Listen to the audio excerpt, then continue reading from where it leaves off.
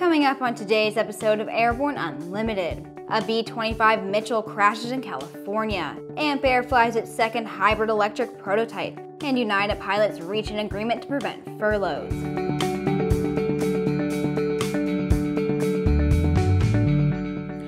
I'm Sophie Herlock.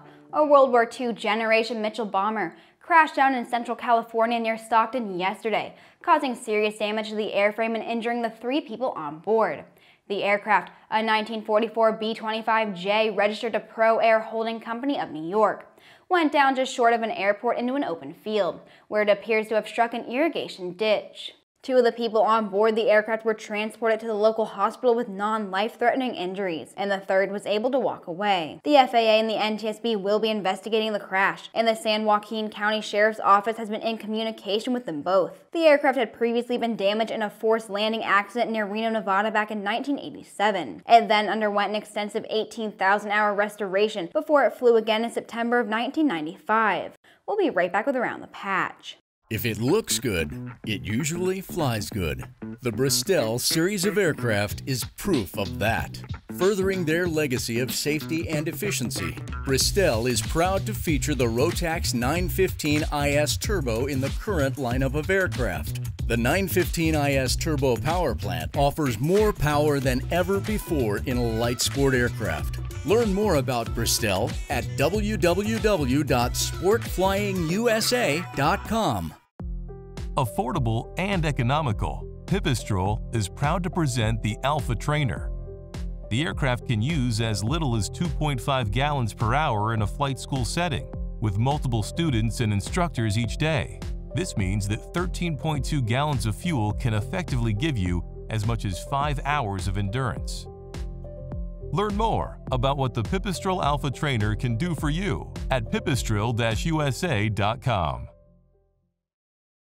Swift Fuels proudly introduces the Forever Avgas STC. One simple upfront purchase entitles the Forever STC certificate holder to receive all current and future Avgas STCs that the FAA issues to Swift Fuels. The best part? It's priced today at only $100, and the prepaid certificate never expires. Get your Forever Avgas STC today at swiftfuelsavgas.com. Welcome back. It's time for today's trip around the patch. Avidyne has received STC approval for the IFD 540 Multifunction Flight Management System in Citation 560 Excel XLS aircraft equipped with Primus 1000 electronic flight instrument systems. The IFD 540 and all Avidyne IFD series multifunction flight management systems feature Avidyne's GPS Legacy Aviation System option, enabling a direct LPV-capable interface to Legacy Primus 1000 or ProLine 21 avionics systems in business aircraft without the exorbitant cost of external adapter boxes or FS factory upgrades. NASA has signed a $15 million H-Care Infinite Full Availability Support solution with Airbus helicopters. The comprehensive contract, initially covering 2 years with the option to extend up to 10, provides the entire spectrum of support needs for NASA's fleet of 3 H-135 helicopters, which will begin deliveries later this month. Airbus will ensure operational availability by managing all of NASA's scheduled and unscheduled maintenance, as well as spare parts. In addition, Airbus will be responsible for the helicopter's flight operations by stationing 2 pilots, mechanics, and 1 program manager at NASA's Kennedy Space Center. Cordine's next version of their professional pilot logbook software, LogTen Pro, is now ready for Apple devices, and alongside backups to the iCloud, users can now connect their logbooks to Dropbox. Dropbox backups can be quickly created and viewed, and include identifying data like the date, total number of flights at the time of backup, file size, and total flight hours. Backups can be saved as often as desired, and restored in seconds if needed. SmartSky Networks has defeated industry incumbent Gogo's challenge brought before the U.S. Patent and Trademark Office nearly 6 months ago, proving SmartSky's position that its 947 patent, which covers most of the essential features of a 5G air-to-ground network like beamforming and seamless cell tower handoffs, was and shall remain valid. We'll be right back with the rest of the news. Well, hello, fellow pilot. I'm John King. And I'm Martha King. You know, we've all had our flying lives disrupted lately. Well, King Schools is here to help you stay up to date with courses that you can access on your desktop, iPad, or iPhone. If you'd like a refresher or just want to expand your aviation horizons, we have a course for you. So head over to kingschools.com/Rusty today for details. Introducing the new ELT 345 from Artex. This emergency locator transmitter, or ELT, boasts an industry-low price while providing the same quality and performance on which the Artex brand was built. GPS data is embedded within the first emergency transmission and provides search and rescue personnel with the aircraft location within 100 meters in less than a minute. Take to the skies knowing that you have the highest performing and reliable equipment on board. View our selection of ELTs and safety products at www.artex.com. Artex, your best last chance. There's a difference between charting a steady course and pushing for the ceiling. And for nearly a century, Hartzell Propeller has been defining that difference. It's in our passion for engineering and research and our dedication to testing the limits of performance. We are built on honor. We are Hartzell Propeller.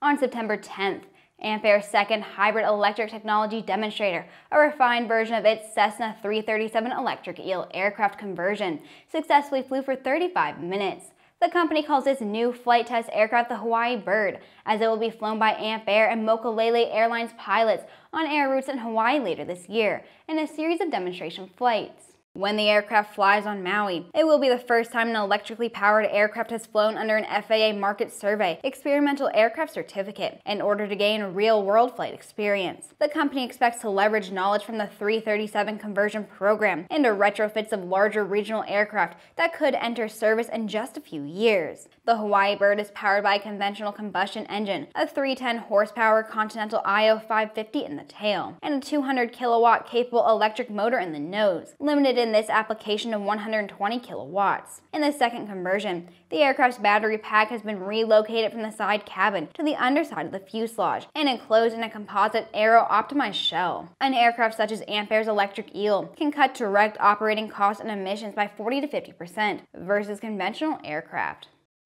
The elected union leaders of the United Pilots, represented by the Airline Pilots Association, have reached a tentative agreement with United Airlines management that addresses the imminent furlough threat to more than 2,850 pilots.